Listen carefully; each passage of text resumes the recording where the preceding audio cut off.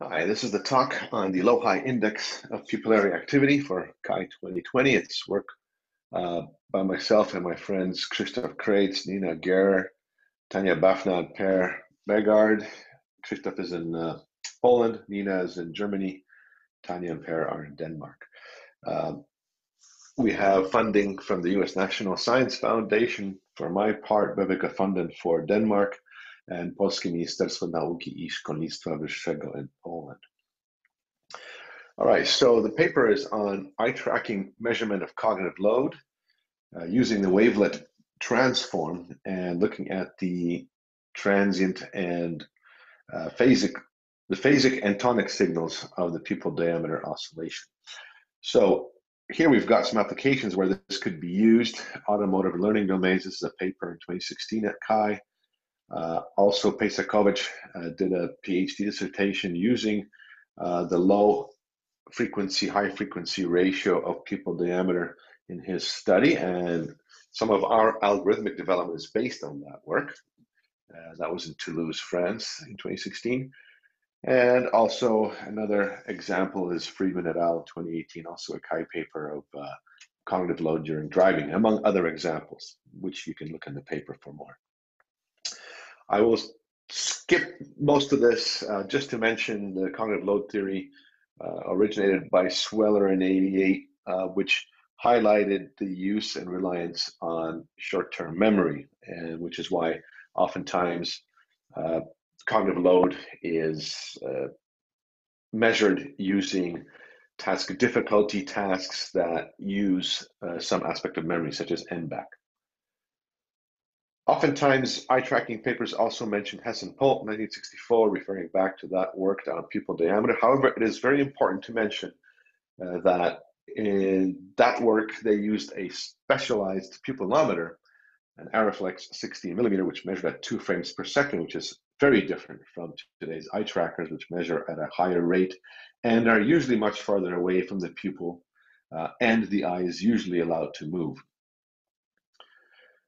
There is also something called the task-evoked pupillary dilation or pupillary response to EPR that is often mentioned, and it's important to note here, as per the graph in the original paper, that pupil diameter is often measured in relation to a baseline measurement. So usually what happens is there's a task where there's nothing happening, and that's the baseline, and then a task of increased difficulty is given.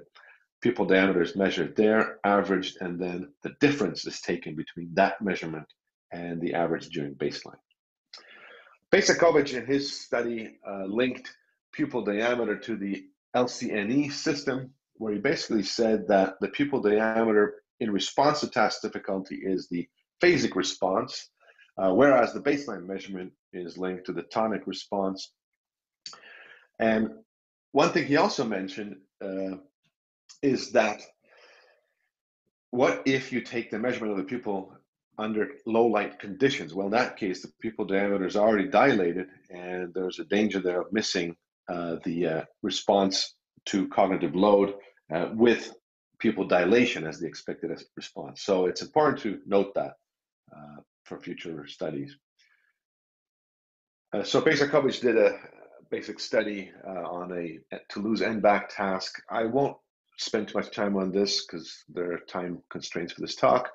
The point being, though, is that his ratio showed an inverse relationship to cognitive load. In other words, the LF-HF ratio should be lower with an increased load. That's important to remember for later. And his response showed distinction between this task difficulty. One thing to note about his task, though, is that the signal was taken over the entire duration of the measurement, whereas what we do in the pupil diameter and the wavelet transform can be measured potentially in much shorter increments, perhaps even in real time. All right, so a lot of our work is based on our 2018 paper at CHI, where we introduced the IPA, which was Index of Pupillary Activity, based on Sandra Marshall's Index of Cognitive Activity, something that she patented. But in her version of the ICA, there is only the wavelet coefficient decomposition mentioned, and she does not mention the scaling function. And because it is patented, details of her implementation are difficult to find outside of the patent itself. So in 2018, we discussed how that works, and we presented our own version of the ICA called the IPA. And so here, similar to Sandra Marshall's, we have the wavelet decomposition, the psi function, but we also talked about the scaling function, and both of them are used in combination to give you the wavelet transform, which is important to note is a multi-resolution analysis of the signal. The J superscript there indicates which level of decomposition you want to look for the changes in the signal. So here is the discrete version, and here's the wavelet filtering. Essentially, G there is the convolution of the filter. You see in the table at left, if we look down across the coefficients, you see 1 and -1, and so it's a difference between successive pairs of numbers. Meanwhile, the scaling function uses the H filter, which is an averaging filter. You see the coefficients there, 1 and 1 divided by √2, both of them. So you have a sum. It's a sum of products. So you take first value is multiplied by 1/√2, the second value is 1/√2, add them together and divide, and you get an average signal. Other filters can be used, of course. WShe's4 is a popular one. We end up using the Simlet 16 wavelet. The longer the filter is, the smoother the effect is of the scaling function. Here's an example of what you get in 2D. And so you have those same filters, but applied over the rows, in which case you get a difference and you get the vertical edges, as you see in quadrant 2 in the image at right. Or if you take the filters and apply them per column, you will get horizontal edges, as you see in quadrant, I believe it would be 1, 2, 3, third quadrant, bottom left. Meanwhile, the scaling function gives you a subsampled version of the signal, which is at the upper left quadrant 3. And if you now take the next level of the resolution, then we have the next level coefficients. And so you can see that what we're getting is high frequency content at the original base of the pyramid, and then we get lower frequency edges as we go up the pyramid in the decomposition. In 1D, the idea is similar, except of course it applies to the 1D signal, which is essentially what the pupil diameter is. It's just a line. So in practice, we use the Simlet 16 wavelet to get a slightly smoother signal. And what we did beyond Sandra Marshall's ICA is look at the edges or the changes in moment-to-moment oscillation of the pupil diameter. And that is accomplished by looking at the neighbors to the particular value that we're interested in. And if those neighbors are greater than or equal, the central value is greater than or equal to the neighbors, and it is strictly greater than one of them, then we have an edge in the signal. That's what we find to threshold the moment-to-moment oscillation of the pupil diameter. 2018 paper had the code for this, which is still readily available, of course. In 2020, we updated that with the low frequency, high frequency ratio.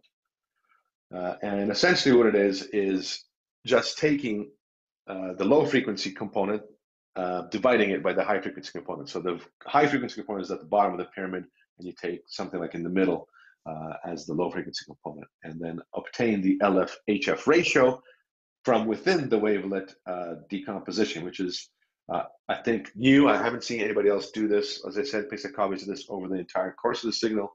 Here we're doing it within the wavelet domain. So that's our key technical innovation on the paper. All right, to validate, we applied the LHIPA, as it's called, the LHIPA, to the same study that we did in 2018, which is a replication of Siegenthaler et al. And there it was number counting, so you either count backward by 17, the difficult task, or count forward by 2, the easy task. And you can see the paper for the results that we obtained 2 years ago. The study was shown to be indeed indicative of the difficulty of the task, so accuracy of responses were lower at high difficulty, and it was also subjectively found to be annoying. You can refer to that paper to get more details. So the IPA then and now responded directly to the difficulty of the task.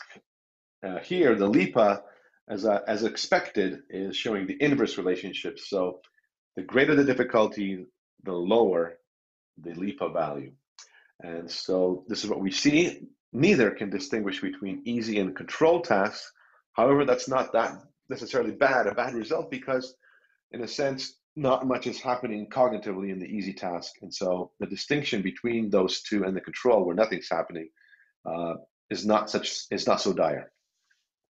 All right, so really the innovations beyond the technical innovations, our paper introduces two additional tasks. In 2018, somebody in the audience said, well, did you use NBAC? And I said, no, because we had to replicate Siegenthaler et al. So here for 2020, we did do an NBAC task following the Apple et al. Paper at ETRA 2018. It's a Tübingen group, which did a 1-back and 2-back, or at least that's what we asked them, how they did theirs, and we asked for their guidance in how do we do the NBAC task here. And so we tried the 4-back task in a pilot study, but found that remembering back 4 steps back actually led to participants guessing in the pilot study. And so we got results that were no different from random. So we ended up with 1-back as the easy task, which you just remember the letter before, and 2-back, you remember 2 letters before. And so this was Nina's contribution as design of the experiment following the Apple group.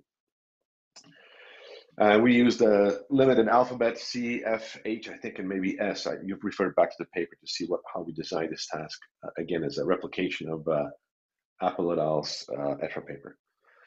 One problem we had in this setup is that, unfortunately, I used low lighting condition, and I guess I'd forgotten about Pixakovich's warning that if you have the pupil already dilated, it might cause problems in finding pupil difference related to that difference to the original baseline if you have low lighting condition. Nevertheless, we did do the 1-back and 2-back tasks here, counterbalanced, and LHIPA showed, as expected, a good response, whereas the task was distinguished from baseline.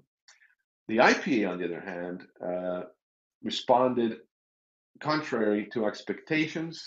In fact, it decreased with task difficulty, which is not good. One other thing that we did here was we varied the gaze point to 5 different locations of the screen to control for that, whereas the original IPA in 2018 used a fixed gaze task where people looked only in the center of the screen. So here we were controlling for the apparent appearance of the pupil off axis, which will be an ellipse when it's off axis to the camera in the eye tracker. And that had no effect, so that's a good thing. Here in experiment 3 was our applied setting, where people were performing an eye typing task. Again, 2 difficulty levels measured by the LIX readability score. They had to remember a phrase and then type it back in an eye typing kind of application, as shown here. If the LIX was less than 30, was the easy task. Greater than 60 was a difficult task. Here you can see the letter T highlighted in red, which is what the user is fixating to type the letter T. And in this case, once again, LHIPA showed results that were consistent with the other experiments. In other words, LHIPA is inversely proportional to task difficulty, which is a good thing. IPA, once again, gave us results contrary to expectations. One thing to note here, eye gaze is free to move as the person is typing. And so this is a very good, robust result of the LHIPA in this particular example. So that's it. We've had 3 experiments. It looks like we have pretty good, robust results for LHIPA. The IPA, on the other hand, only used 1 wavelet coefficient band. It did not take into account the tonic-phasic ratio as the LHIPA does, and that is probably the reason why LHIPA is responding better in these 3 tasks, whereas the IPA only responded well in the original fixed gaze task. So it looks like it has pretty good potential for being a robust measure of cognitive load, as well as for potential real-time use.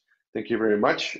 Because it's a limited kind of or virtual conference, I suppose the best way I can entertain questions might be through email, and I'll be happy to do so. I'm happy to share the code in Python if you like as well.